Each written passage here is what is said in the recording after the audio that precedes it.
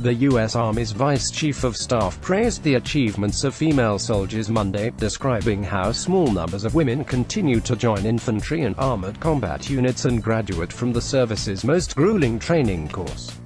10 women have graduated from Ranger School, which is our toughest school.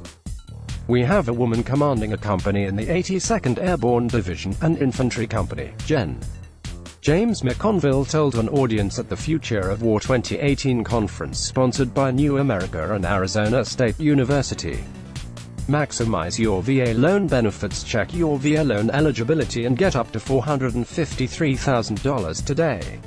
Click here. The general's count did not include 2 women who graduated from Ranger School on Friday, bringing the total to 12, officials said Tuesday. It's been 5 years since former Defense Secretary Leon Panetta lifted a ban on women serving in combat roles. 3 years ago, the Army launched a historic effort to open Ranger School to female applicants.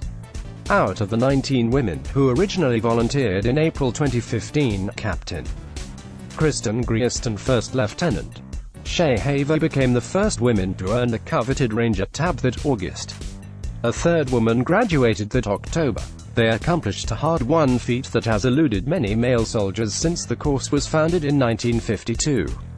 Ranger School is a 62-day course described as the Army's premier infantry leadership course, an ordeal that pushes students to the physical and mental limits. On average, only about 40% of men successfully complete the course, Army officials maintain. And only about 25% of Ranger School students graduate without having to repeat at least one phase of the grueling course.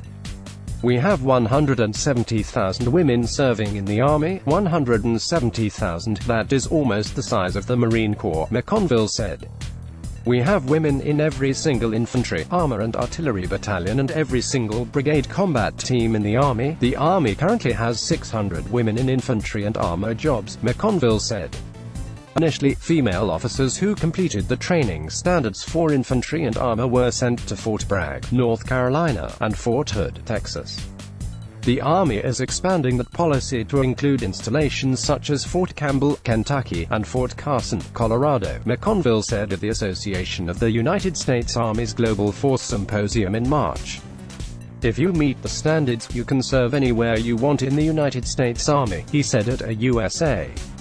Women are meeting the standards, and they're doing well. Editors note this story has been updated to show that 12 women have graduated from Ranger School. Matthew Cox can be reached at matthew.cox@military.com. Show full